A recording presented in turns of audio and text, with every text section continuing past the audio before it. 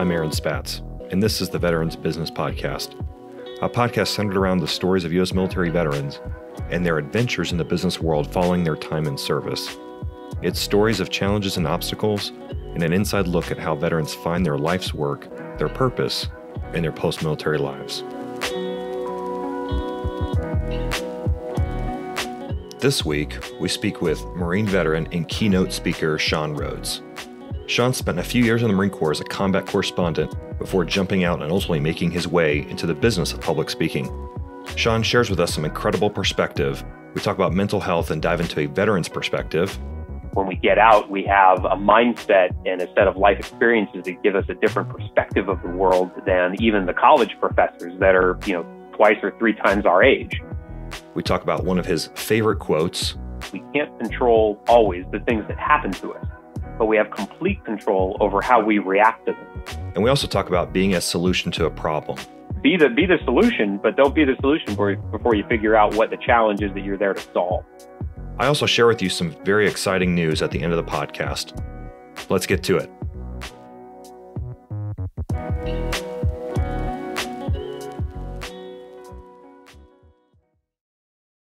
Shawn, thanks so much for taking time out of your day, and we're excited to have you here on the show. And so if you wouldn't mind, just quickly share with us some of your background, your backstory, what made you crazy enough to go join the United States military, and give us a little bit of context as to what you did.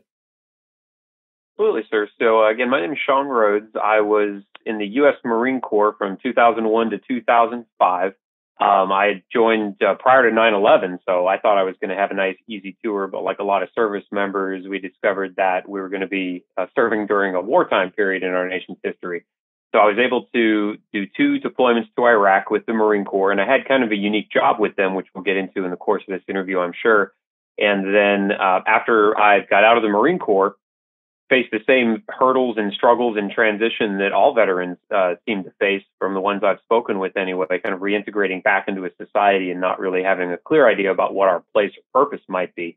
And so I can share with you a little bit of the things that I went through, and hopefully some of the resources that have helped me out as well. But it's been a heck of a journey, and I just realized recently that it's been about 20 years since I first joined up, and it's amazing how fast time passes. I know some veterans listening to this will say, dude, you're a young kid, only 20 years. Come on. But yeah, it's been 20 years for me. So that's pretty impressive. I've lived this long. Wow. No, that's fantastic. And it is crazy how quickly time passes. And next thing you know, you look up and wow, it's been quite some time. So that's that's crazy. So, yeah. Share with us a little bit about a little bit more of the specifics as to what you did and some of the things that you're able to do. Absolutely. So when I joined, I took the ASVAB like most of us did in high school. And the recruiter took one look at that and said, you are pretty much unqualified for just about every job that we have. And this was a Marine Corps recruiter at the time. Why I chose the Marine Corps, I'll get into in just a second. But he said, listen, of all the stuff we have, you have a predilection to defy authority, which is really not going to do well if you decide to be in the infantry or any job really in the Marine Corps whatsoever. You have no math skills. You can't engineer yourself out of a wet paper bag. The one thing that you're rated highly on is verbal comprehension. I was off the charts in that area because I love to read, and I was in debate club and the high school newspaper and all that stuff. They said, if you're really set on joining the military and you really think the Marine Corps is the way to go, Marine Corps recruiters have a good way of trying to disqualify candidates just to make us want it more. But he said, if you're really interested in it, there's one job that you might be a good fit for. And I've never actually enlisted anyone into that military occupational specialty, that MOS. So he had to get, clearance from the regional office. And the job I went into was to be a combat correspondent. What you might think of as like Joker and Full Metal Jacket, the old Stanley Kubrick movie. Absolutely. So rolling around with a camera and a notepad and embedding in different units and basically hopping around the battle space, reporting on what these men and women across all branches of the service were doing. And so that was the job that I ended up getting into. Now, why I joined the Marine Corps, I had a fascination my whole life with the martial arts and warrior culture and learning about Spartans and Thermopylae and all that. And when I looked at all of the military branches that were out there, they were each promising a different set of benefits. It was maybe travel for the Navy. Maybe it was a good lifestyle and educational benefits for the Air Force. The Army, I'm not quite sure what the Army promised. I don't really remember. I never investigated long enough. But the Marine Corps was really more about service. It was about not what I could get out of it, but what I could give. And at that period of my life, being just 17, that was really appealing to me because I had never been called into anything higher than my own self-interest. And suddenly I had an opportunity to do that for a couple of years, get life experience that I wouldn't have gotten anywhere else, and get to see a little bit of the world outside my hometown in the mountains of Western North Carolina. And so when I finally ended up in the Marine Corps, it was not a match made in heaven. I still defy authority even to this day, and it's done quite well for me in my business because I'm an entrepreneur. I run my own business. But for the Marines, it taught me a lot of life skills that really served me well in my civilian life. And when I began to realize that I had these skills, because no one says you're leaving the military with X, Y, Z skills, they just expect you to either have it or, here, get out. Here's a quick, kick in the butt and, be on your way. But we actually leave with a lot of valuable skills that help us in the civilian workforce. When I began to realize and leverage those, I began to understand I've really done myself well by my time in the military. Even though not every memory is one that I want to dwell on, there are plenty of things they taught me that have really helped me be successful. Yeah, no doubt. And I can't help but imagine your tendency to defy the chain of command, I guess, in the role that you held actually probably served you quite well because you were probably able to go places that other people probably wouldn't have been able to. If they get told no, they just walk away and say, okay. But right. I'm sure there was plenty of instances where that tenacity and just that part of your personality really came through. And for whatever reason, it really helped open some doors for you as you traveled the world.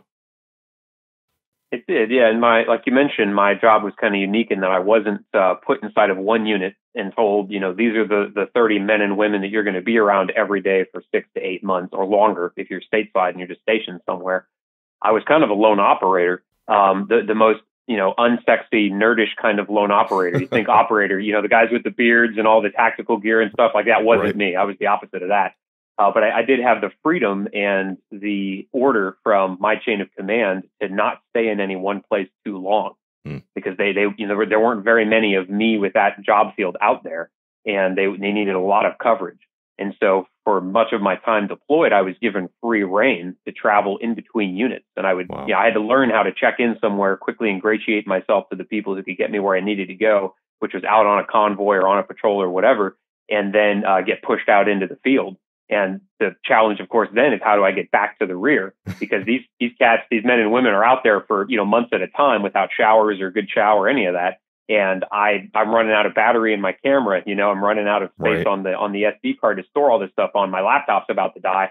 That's how I do my job. So yes, I'm a rifleman first, but if I stop sending copy back to my home office, they're going to start getting angry. So right. I had to figure out how do I convince them to let me on the patrol when all the Marines would prefer to be on the patrol to go back home to the forward operating base to get a hot shower. Right. So it was always a learning experience to figure out how do I learn what I need to know in order to convince these folks that I'm of value enough to take up a seat in their vehicle with not only the fact that, I could shoot if I had to, but also that I have a job that's not going to get done except with my skill set, which is to share with the world sacrifices that you all are making out here in the field. Wow. No, I mean, that's an incredible perspective. And it would have been, I'm sure it would have been entertaining just to have another correspondent follow you and just document your journey. Because I can't imagine some of the things that you saw, some of the conversations that you had either, with guys serving there at the very front or people in support or, if you interact with any of the locals. I can't imagine the things that you saw. It was very interesting. I often refer to myself as a battlefield tourist, in that I was just visiting these places a lot of times. I would spend 6 or 8 months, on a forward deployed, kind of a situation where I was outside the wire, but I didn't have to man a checkpoint on, a main supply route for 74 hours waiting for the attacks to come either. That didn't happen to me very often, but it happened to so many men and women that I reported on that I served with. Wow. And so it was, my calling, my role, if you will, was to get in there and discover the sacrifices that these men and women were making with their time and often their health and their safety in order to serve a higher purpose. And for that reason, I feel like, I'll never measure up to them. I have no desire to. They sacrificed way more than I ever will. But if somebody wasn't there to tell the story, then nobody would know. And so while I can't hold myself on the same playing field as a lot of those men and women. I'm very proud of the service that I was able to give, just like any service member should, whether you were changing tires back in the, in the motor T shed, or whether you were out there on the forward line with a sniper rifle. Right. Everybody has a part to play in making that mission happen. Absolutely. And that story needs to be told. And so, I mean, the role and the shoes that you filled, I mean, no doubt, incredibly, a very critical role in terms of people want to know. People want to know what's going on. And I think, I think we owe it to them to tell that story. So, no, that's a fantastic experience. So tell us about how the transition process for you worked out. Like, when did you realize you were going to decide to leave? And then what did it look like for you when you punched out? Well, because I went in the Marine Corps knowing what I wanted to get out of it, which is a pretty rare thing from when I talk to other service members, because most of us join at 17 or 18, or, maybe we're still in our late teens, and we're trying to figure ourselves out and life in general. And this seems like a good way to get some kind of compass or some kind of directional, setting on that. When I went into the Marine Corps, I knew that I probably wasn't going to spend a lifetime in there, but I knew that I also was lacking some things that I wanted in order to be successful in life, to have confidence, to know that whatever challenge I was presented with, I would either succeed at overcoming it or die trying. Those are kind of the mindset and the skills that I wanted, and I didn't have at 17. And so because I knew what I wanted going in, I realized probably after my first tour in Iraq that this wasn't going to be a permanent gig for me, because just like a lot of people kind of know when they're going to, if they re-enlist, where they'll be stationed next. Well, for me, this was 2004, and they told me, if you re-enlist, we're going to attach you with a reconnaissance unit that's shipping off to Afghanistan. And I thought to myself, I think I've been shot at enough for one lifetime. And there are some folks that love it. They get a charge out of it. For me, no, we're good. A couple of times, I got what I needed out of that experience. Thank you very much. So I was actually the story that the transition planners talk about. They probably still share the story because like I said, I knew I was going to get out. And this was maybe 3 years into my 4-year enlistment. And so I was in Iraq second time around at a forward operating base south of Baghdad. And I was putting in my college applications from the field. So whenever I had a free moment to get into like the MWR shed where we actually had internet access, I was filling out college applications. Wow. And I would stay up until 3 a.m., get on the field phone, dial back to the admissions office at these universities I was applying to, and make sure that they had all they needed, because it would take 8 weeks to get mail back and forth to us out there. So It was much easier for me just to wait for the phone. And they'd always say, the connection's really bad. Are you muffling your voice? I said, no, I'm south of Baghdad right now. Come on, man, help me out. Get this application through so I can attend your college. And so by the time I got out of the Marine Corps, I knew what classes I would be taking, when school was going to start. All that stuff was already mapped out for me, because I knew university was the next thing on my my kind of life path. And so 3 or 4 months after I got out of the Marine Corps, I was in university, 22 years old, had seen half the world, multiple combat tours. And my college roommate, turned 18 a few days before school started. Oh, man. And so I was, like a lot of veterans that decide to go to university after school, I was surrounded by kids. There's really no other way to say it, because they still had that mindset about them. And I was, far and beyond that at that point. I mean, I knew how to take care of myself, pay my bills, run my own finances, take care of my car, all the stuff that I'm kind of surrounded by people that are still in high school. And so it was always a very surreal experience for me and all the veterans that were attending, school right after the military. You kind of dropped in this environment where it's like, oh, dear Lord, what did I do to myself? Man, and I can imagine just what the stark contrast between, 18-year-old guy going to college and then you just a few years later. I mean, yeah, I mean, it's just, we're talking a matter of 3 to 4 years, and just look at how much life you lived in that time, and and how that experience contrasts. Because I'm sure they looked at you like, holy cow, what is this guy doing? Like, he's got his crap together. Well, that and there's often something that's very alienating about that. And this is something that a lot of veterans face when they enter the civilian workforce or the university setting after they get out of the military, is that there feels like such a separation between them and the people that are around them. Because like you said, we pack a lot of life experience into a couple of years when we're in the military. When we get out, we have a mindset and a set of life experiences that give us a different perspective of the world than even the college professors that are, 2 or 3 times our age. we've seen more of the world. We've seen the good and the bad of the world, a lot more than most humans ever get the chance to. And so being able to connect with folks and make friends and have a social circle that's not just a bunch of salty old veterans like yourself, that's a big challenge for a lot of us, whether we're in the university setting or in the work setting. And so for me, it was I had to really lean into finding ways to connect with the people around me, because I didn't want to go through a couple of years at college, just being a loner. That's how really bad things happen with mental health. So I wanted to connect with these folks. So I had to look for ways that we did have things in common. Maybe we had a completely different set of life experiences, but I love to play the guitar. So I found people that love to play the guitar and love music, people that love the outdoors. I loved hiking. So I'd go find the people that were doing that and, connect with them on that level. So it's really about, taking the effort to make the step. I never really, I tried this and I failed. The first couple of days, it's like, well, I'm friggin' awesome. Sergeant U.S. Marine Corps, you people should really respect me. And they don't, because they don't know you. And it comes off as arrogance when you sound and look and talk like you've got more life experience than everybody else, even if that's the case. Right. And so it was really an ego drop for me. I had to kind of, let it all go there and say, all right, yes, I do have these life experiences, but I also have to live the rest of my life with people that don't have wartime experience, that don't have military connections. So how do I find ways to connect with these men and women so that we can live together in a community and I can get what I need and what they need out of me, and we can all kind of, be together in a way that doesn't make me feel like I can't be connected to humans again unless they had that wartime experience. Yeah, that's such a great mindset, and I unfortunately I feel like it's kind of rare. There's a lot of guys that transition and they do a good job with the transition. Don't get me wrong, but your mindset and approach to it, very rare, and it probably has a lot to do with your upbringing in the way that we're talking like the years leading up into your decision to enter the military.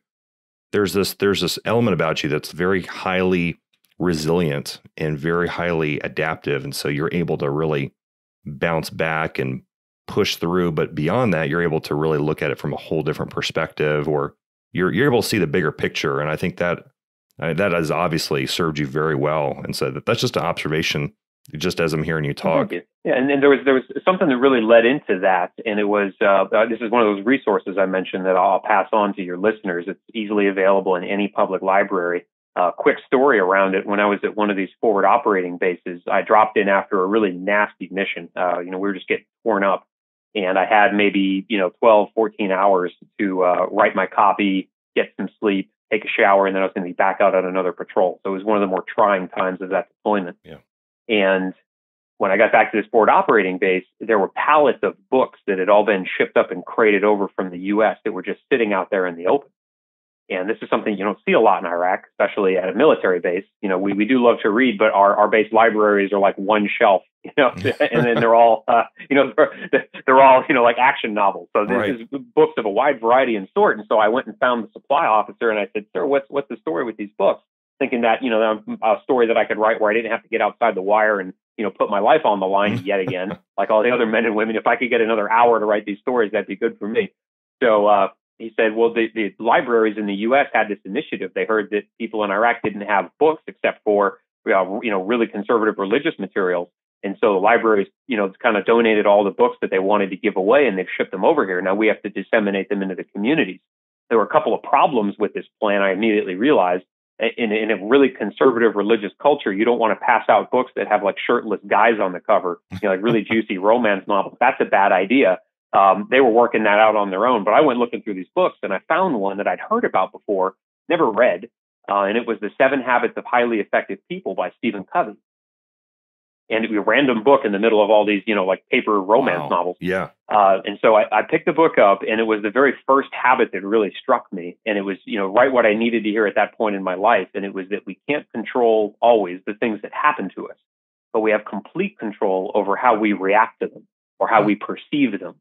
And at that point in that combat tour, that's exactly what I needed to hear, because I wasn't going to, unless I got injured, I wasn't going to give up my position. I wasn't going to get sent home early. So I had to deal with what was being presented to me. It was a crappy situation. There was no way around it. Right. But how I perceived it, how I chose to deal with it, was completely in my control. And I could choose to make that an experience that was going to help me or one that was going to harm me. Wow. And that helped me a lot the rest of that tour. And then in the life that I've led since the military, starting businesses and running things and doing what I do now, that's still something that has stuck with me. One of those life skills that I think all veterans leave with, because we're presented with really crappy situations that most civilians would buckle under. And because we have, that calling, we've made that commitment, we have that service within us that we want to give back, we pursue it, we push through. So I may sound resilient. I don't think I'm any more resilient than any of the men or women that are out there that have raised their right hand in the past or will in the future. And a lesson that we all get is how to perceive situations, how to push through, how to be resilient. And that's something that can really serve us well, assuming that we balance that with a little bit of self-care and mental health along the way. Being resilient full-time is a quick way to burn out. But if we can find the balance in there and really connect ourselves to why we're doing what we're doing, we have all the ingredients necessary to be very successful post-military. So let's talk about that. Let's talk about some of these businesses that you started and some of the challenges and lessons that you learned if facing those. So you transitioned out, you went to school. So walk us through what's after that. Sure. So the school was very easy for me after the Marine Corps, because all I had to do was show up on time and turn in work. And the work didn't even have to be excellent. Like just meeting the bar was fine for these professors. And the fact I would argue with them in class showed them that I was engaged. So that was great. This is an easy gig. So in 3.5 years, I left with 2 degrees. Wow. And I thought because of my time in the military, I was going to go after a secure position. The military is pretty secure, assuming you don't get drummed out for health or you don't get downsized. You could make a career out of it very easily. And so I thought, well, being a high school teacher would be a pretty good gig, because a lot of them were impactful for me. And so that's what I got my degrees in, to be a high school history teacher. Realized in my first semester of doing that as far as teaching goes, that they wanted about 80 hours of work out of me for $35,000 a year. And this was about 20 years ago. That's what teachers are getting paid. And that wasn't going to work for my lifestyle plans. Right. I like nicer things than a $35,000 salary can provide. Yeah. And so I bounced over to the National Park Service, because being a veteran, you get veterans preference, something a lot of veterans don't know or take advantage of. If you decide you want to work for the government or you want to work for a lot of state agencies, they'll give you preference as a veteran over other candidates that may be more qualified than you with experience, because they recognize the value that veterans bring to the workforce. So I was able to do that, work for the National Park Service, and then moved over into the Department of Defense. And I was working for an Air Force unit. Talk about, seeing things from the other side of the fence, from the Marine Corps to the Air Force. They got to stay in the nicest hotels. They were always flying to Hawaii. It was a really great lifestyle. But I realized very quickly that I wasn't going to be able to make the type of life that I wanted for myself working in a bureaucracy. And bureaucracies have their purpose. I'm not downing them. Sure. I just wasn't going to be a good fit in there, because, again, my predilection to defy authority really wasn't going to do me well. And so this is about 2013. I asked myself, because I didn't have any kids, I was newly married, but didn't have a lot of responsibilities outside of that. I asked myself, if I'm going to try something in my life that has the large possibility that it might fail, but it also might succeed, this is the point in my life to do that, because my decisions weren't going to affect anybody's quality of life. My wife was supporting herself. I was supporting myself. We were just living a, happy, newly married couple life with not a lot of burdens. Right. So at that point, I turned in my resignation letter, gave up a permanent party status position with the U.S. government. I was a GS-rated civilian employee, could have stayed there for another 30 years, and started my own business. To do that, and this is kind of the journey that I went through very briefly, I asked myself, what are the things that people say I do naturally well that I find just extremely easy? I could do them all day, no worries, but people look at it and say, dang, that's your unique gift. That's the thing you do that everybody else struggles with, but that you find easy. And for me, that was communicating. For me, that was looking at systems and figuring out ways through and around them, because that's a job the Marine Corps taught me how to do.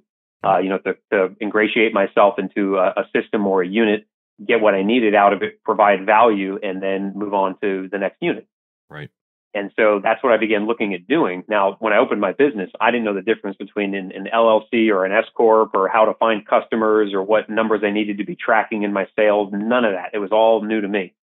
And I had liquidated my 401k and my thrift savings plan to provide a little bit of cushion so I could pay the bills while I was learning these things and ramping it up. But it was a crash course in reading books, attending events, networking, trying to throw a lot of stuff, throwing a lot of stuff at the wall and seeing what stuck and what didn't. Right. And so eventually, this is probably 2 or 3 years in, I was at the end of my rope financially. I was running out of money, hadn't produced enough sales to stay in business. And so I asked myself if I was going to consult my company. So what I was trying to do was provide value to other companies, to be a speaker, an author, a coach, a consultant. And I wasn't getting a lot of business that way. I was, again, throwing stuff at the wall to see what worked and not getting a lot of stuff that stuck on the wall.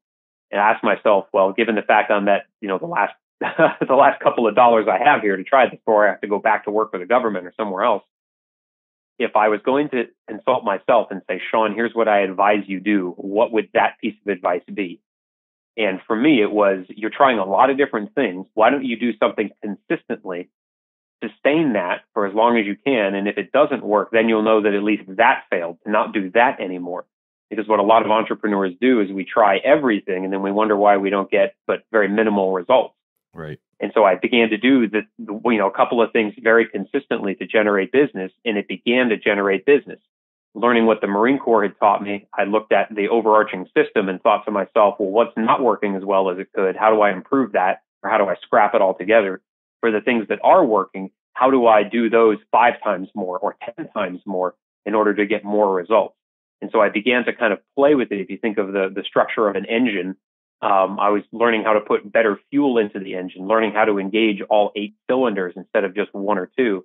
And when the engine began to really run with good fuel and on all 8 cylinders, that's when the revenue really began to come in. And that's when I could also hire more people to take those tasks off of my hands that I wasn't really excited about doing anymore, that I could systemize so that I was only focusing on the things I was uniquely qualified to do in my business. Wow. Phenomenal story in terms of just having to really ramp it up, having to learn, and just, probably the most pivotal moment for you there was really having to do your own self-assessment and treat yourself as if you're a client and figure out, okay, like what should I be doing? Or, what advice would I give myself? So very impactful. What kind of business was it that you were starting? Yes, I was looking at again, when I asked myself, what is my unique set of gifts that everybody says you do really easily, that comes more difficult to most people. Most folks in the world are terrified of standing on a stage and addressing a group of adults, whether it's a group of 5 or a group of 5,000. For me, I really got a charge out of doing that. It really excites me even to this day. So public speaking. And then I asked myself, okay, well, if that's what I really do well that most people struggle with, the thing that I find easy that most people don't, who are those people that are getting paid the most to do that? Who are the people making the biggest impact? And names started to come up like Tony Robbins and Les Brown and Marie Forleo and, people that are out there in the world of social media that are really big influencers. And so from the Marine Corps, if I was going to model what a successful mission was, I would look at what had been successfully done in the past. They took a similar hill in Vietnam. They had these challenges. They did this and it worked. So let's model that. Let's figure out what can we pull from that to this hill we're about to take in the Korengal Valley of Afghanistan. And that's a very military kind of thing to do, to pull lessons learned in. And so I asked myself, well, if those people out there have marketing assets in play, what are those marketing assets? How are they going to market? How are they selling themselves? What logos do they have on their websites? What do their websites look like? What's their social media following look like? How often are they posting? Who are they connecting with? Who are they bringing on their shows? Do they have podcasts? Do they have video blogs? Are they writing a column? I began to look at what are the things that these people that I want to emulate have in play, and how do I begin to put those pieces on the board? I may not be able to get where they are because they're 30 or 40 years into it, overnight, but I can begin to place those things now so that I can at least get my start. I can get my flywheel going. So hopefully it has enough momentum at some point where I don't have to really crank it hard to keep it in motion. And when I began doing those things, suddenly, the assets were in play. When people look to buy what I have to offer, they can go to my website. They can see that I'm a professional speaker. I've been on large stages. I've got a lot of name brand corporate clients behind me now. So I was just modeling success and figuring out, okay, where are the open spaces that I need to fill? What are the steps I can take today to begin to get those pieces into play? So that one day, maybe I'll have, the assets that will get me the type of impact that Tony Robbins might have. That's great perspective, and like no doubt that's it'll be a lifelong pursuit. But at least now you see kind of how it's modeled for you, and you're able to kind of derive things and apply it and really apply it to your own situation. What have been some of the challenges, like as you've gone down this road in business from a business perspective? What are some things that you've had to overcome, or maybe some things that you didn't think you'd have to face, but yet you find yourself facing some of these challenges. Yeah, one thing that was a big learning experience for me that will apply to any veteran, whether they're trying to start their own business, they're running their own business, or they're just trying to enter the workforce, is that nobody cares about your military service. People will give a lot of lip service to it. Thank you for your service is something that we all hear a lot when we mention that we're in the military, but nobody really cares. It's not the magic key to the kingdom. You mentioned that you were in the military. Job offers don't just start, dropping into your mailbox. And so what I had to realize, whether I was trying to be hired by a company, by the government, or by a client, now that people hire me on an individual basis, I had to discover what is it that you are trying to achieve. Whether you're a large company, what is the company focused on this quarter or this year? What in your last annual report, what did you say the new market was you wanted to open up, expand into, or start chasing? If you're the government, what are you trying to accomplish at this governmental office, whether you're the Department of the Interior, Department of Defense, whatever, and how does that apply to you uniquely in your geography? If it's a client, I always take the time to ask with their event, why are you having your event? What are the challenges that you're going to be addressing that you need experts on your stage to help your audience get through? And once I learned those things, now I can match my skill set, the value proposition that I have, the unique set of experiences that I picked up in the military and since afterwards. Now I can match those as solutions. But I can't do that by stepping in and saying, hey, I'm an expert in communication. Do you need some of that? Well, not really. We're all set there. Thanks. But if I take the time to learn, what are you challenged with right now? If it's a company, well, Shawn, we're really challenged with expanding into a new product line. We just released last quarter. It's not getting us the results we need right now. We're just not able to get that clearly across to the people that we know need it. But sounds like what your challenge is communication. Well, it's funny that we're talking right now because I happen to be an expert trained by the Department of Defense in how to communicate ideas to a large population. And so now all of a sudden, what they didn't think was going to be a need at all is actually the solution to the problem that is top of mind for them. And that's how I'm able to work across industries to match myself as a solution to a lot of different problems and challenges. And I believe every veteran has this ability as well, because we're all taught to do things on the fly. We're taught to innovate solutions. We're taught to, go into a situation where we don't know what's going on, assess what the problem is, fix it as quickly as possible so that the mission can continue. It's just what we're taught to do. That's an extremely useful skill set in the civilian workforce, whether you're running your own business or working for somebody else, if you take the time to figure out what is it are you trying to achieve here, rather than here's what I have, do you need some of that? That's a completely different way to go to market that's really helped me out. And really, I feel like that is like the one pivotal thing that organizations really grasp onto when they really grow. And something I've seen, and without giving myself a commercial here, but one of the things that we've talked about was, like, it's important to solve the problem of the customer. Like we want to talk a lot about how great we are, and we go through our whole resume and our work experience and things and case studies of why we've been so successful and what we've done. And that's great. And your clients, your customers may want to see proof of that. The ones that are doing their due diligence will absolutely want to see some kind of track record. But they're most interested in, how can you solve my problem? Like I have a real issue right now. I need help. I don't even know really how to articulate it. I just know that I don't have X, or we're not meeting these certain KPIs or whatever, like whatever the case may be. And you hit it right on the head. As veterans, we have that ability. But I think what happens is if you're joining an organization, a lot of times it becomes about, hey, you need to learn our product, you need to learn our services, you need to learn like how we're better than everybody else, and so on. And so then when we get in front of people, we have a tendency to talk more about us and not make the conversation or the solution geared specifically towards the customer. And it sounds like that's exactly what you're doing. Well, it's all about them. There's a great old motivational speaker line that everybody's favorite radio station is WIIFM. And that's the radio station of what's in it for me. When we approach the world of sales from that aspect, doors open up that we didn't even know existed.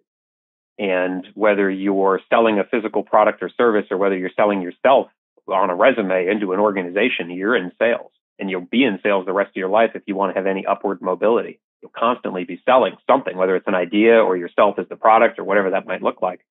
So I encourage everybody to, never stop learning, one, and as veterans, leverage the skill set you have against the challenges that other people have. Don't come in and say, I've got a hammer. What nails do you need whacked today? Ask them, what are you trying to, are you trying to build a house? Well, it's funny you mentioned that. I happen to have a hammer, right? Be the solution, but don't be the solution before you figure out what the challenge is that you're there to solve. And you'll really go far in life in all aspects. And that's so good. So good. What advice would you give to veterans out there? Because I have a theory about guys in service and guys and gals in service.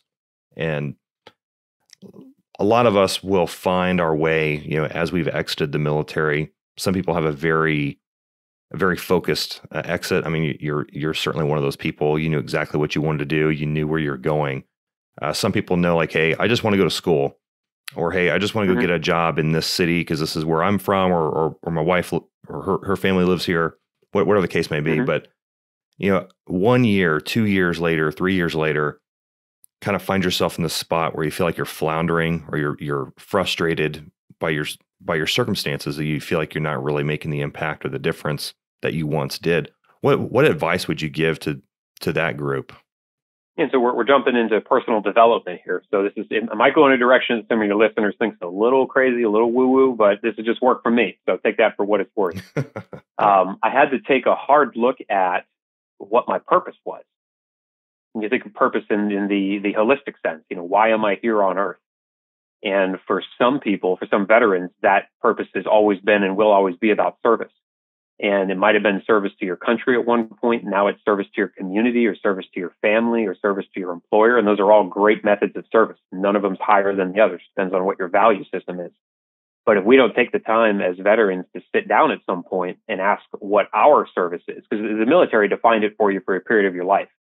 Here's your mission, go do it. That's your method of service. You don't have to think about it very much. Take the hill. Okay, great. I'm going to take the hill. Now you're your own commander.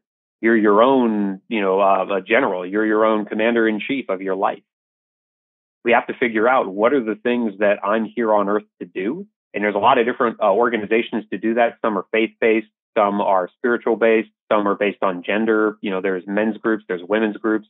Go find those in your community, the ones that align with you and your belief system and your value system.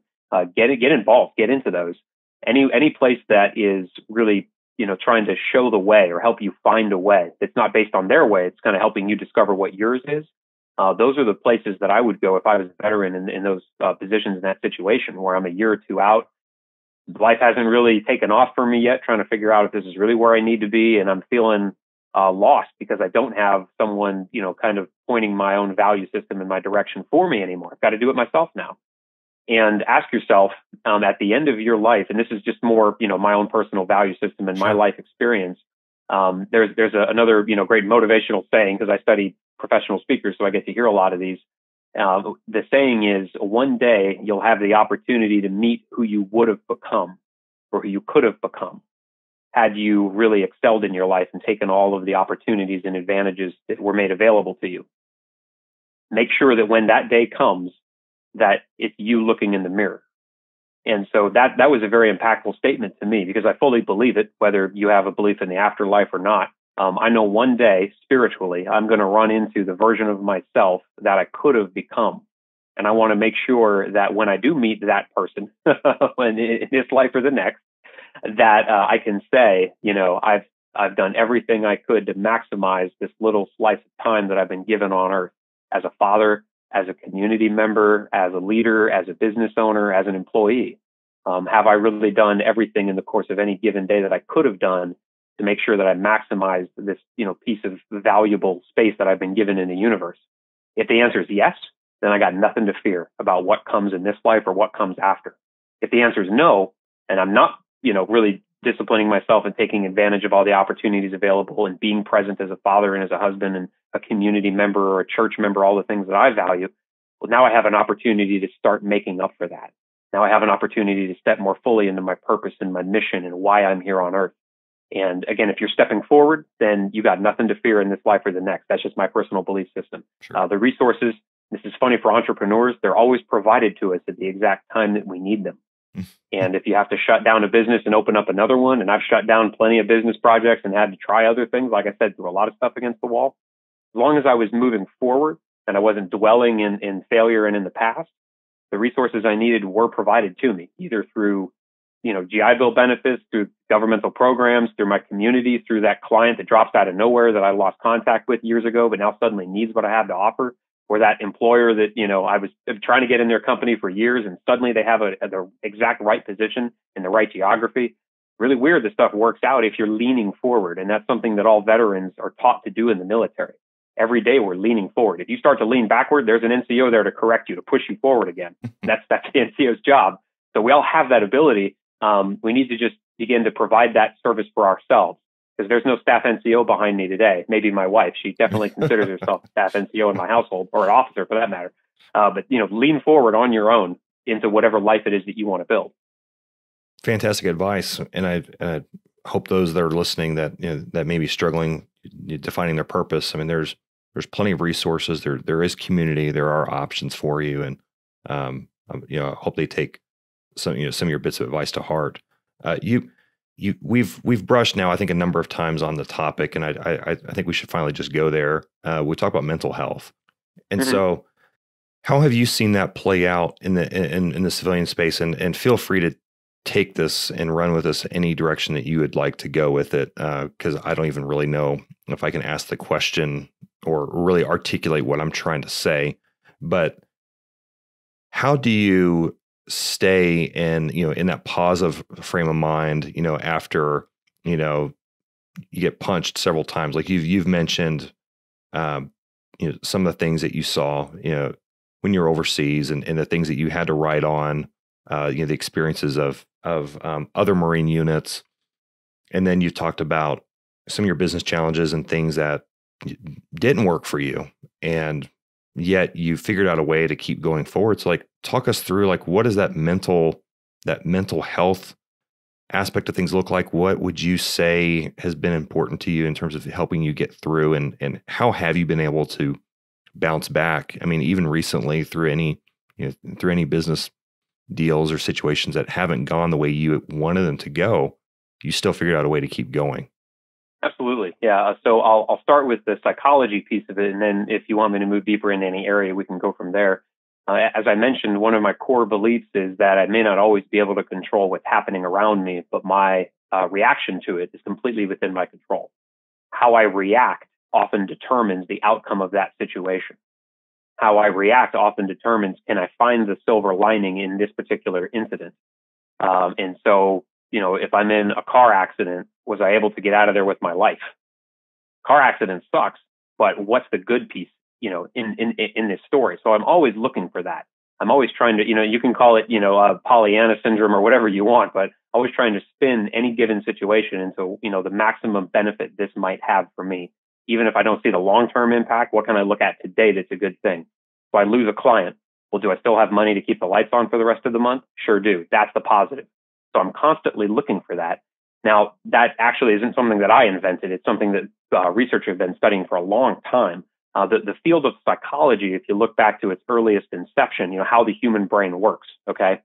It was originally developed to try to figure out, how do we take people that are dysfunctioning, however you define that, and get them back up to a functional level of society, help create productive members of communities again. And that worked up to a time, but then people began to look at, well, there are some of us that are going through all the incidents that you might consider cause dysfunction.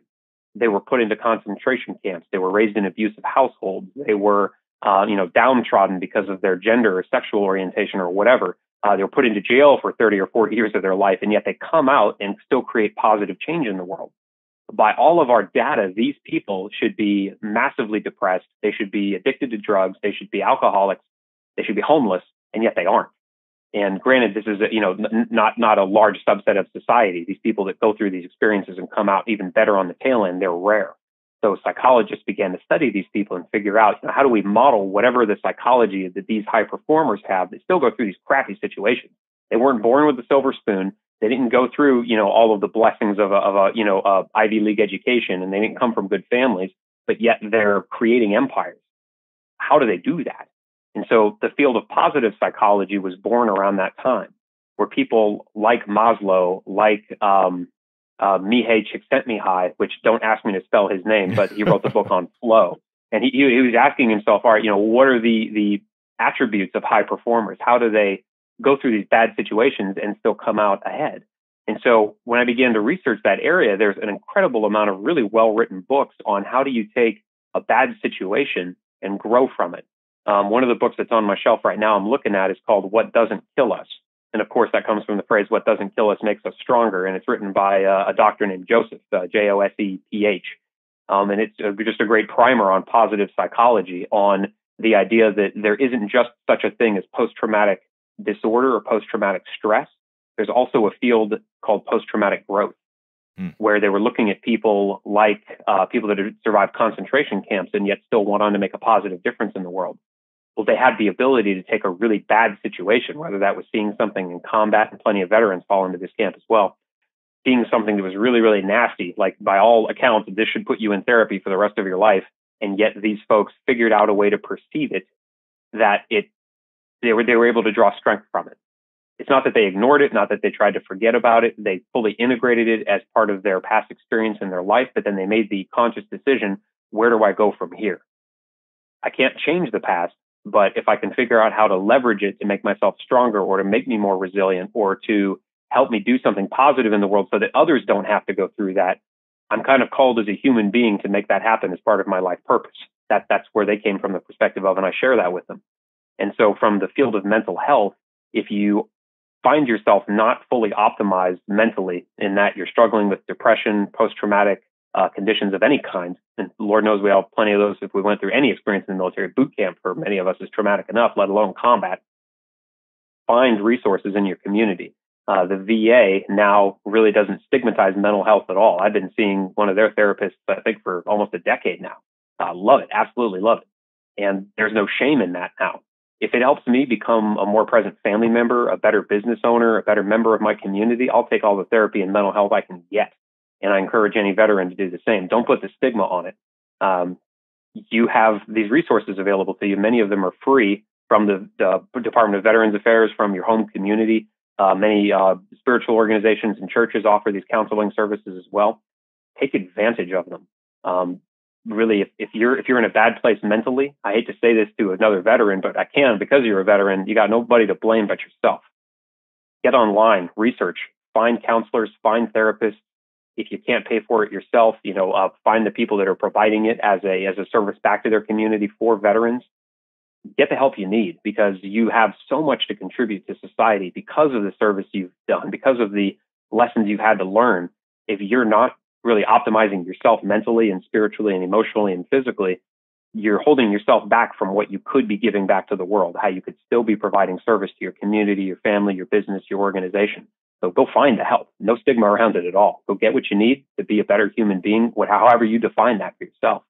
That's great. And I think it's phenomenal how, and you mentioned just a moment ago, of how the stigma of mental health and seeking counseling is, I really do see that that's really been going away. And not that, I mean, it should have never even been there in the first place, but for whatever reason, a lot of us tend to look at that as weakness. And my response to that is like, well, if you got a broken leg, are you just going to walk around with a broken leg forever, or are you going to go get it taken care of? And right. And it's important. I mean, there are things that happen that happen, in the mind that need help also. And there's absolutely nothing wrong with, and it's like you owe it to yourself to go get some help and go see somebody who actually knows what they're doing. And it'll make it'll help you become the better version of yourself. And so I think it's phenomenal that, one, you're being so open about your own experiences, but two, just how raw and real that is, and how you've shared how it is very important that we as veterans, if we need the help or if we're struggling, you're absolutely right. Like, nobody can read your mind. So like go out and Mm-hmm. get the help that you need. I mean, bottom line, go get the help and just pick up the phone, call a buddy, call, any number of these nonprofit organizations and see what resources they have. So no, I think that's phenomenal. You wrote a book a few years ago, Pivot Point. Would you care to share with us a little bit about that book? Sure. I was one trying to check that off my bucket list. So check mark done. That was one of the things I wanted to do with my life was produce at least one book. I'm in the middle of my second one, so expect that out later this year. But the book itself, I was writing for a business audience. And so if there's anybody out there of the mindset that you'd like to produce a book, there are two reasons to do that. One is you have some kind of revenue model behind it, either in the book or in the services that the book is talking about, or two, you just want to do it just to get your story out. And both of them are very valid reasons to write a book. You don't need a publisher to do that these days. Mine has been self-published, sold thousands of copies. I have made a good deal of money off of it because I didn't have to worry about Wiley or Random House taking, 90% of the book's value away from me. So I make all the profit from the book, which is cool. But because mine was written not just to tell a story, mine was written to generate business on the tail end. All a book can do, if you have any listeners on this podcast that are, in business trying to figure out how do I write a book to leverage that, a book is really just a thick business card. And so, yes, provide value in it. Yes, lay out all of the methodology and resources and everything that you can think of to put into a book. Don't hold it back by any means, but understand that the book's purpose in and of itself doesn't hold a lot of value if it's sitting on someone's shelf.